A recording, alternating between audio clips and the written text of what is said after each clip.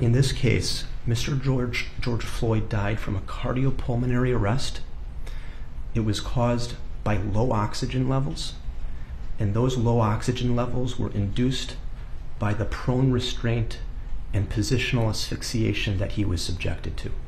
So, had he not been restrained in the way in which he was, I think he would have survived that day. I think he would have gone home or wherever he was going to go had he not been subjected to the prone and positional restraint that he was. So in other words, if he had gotten in the squad car, he'd be alive. I think my answer remains the same. Anything other than that scenario that he was subjected to, I have no reason to think from a medical perspective that he would not have survived that day, correct?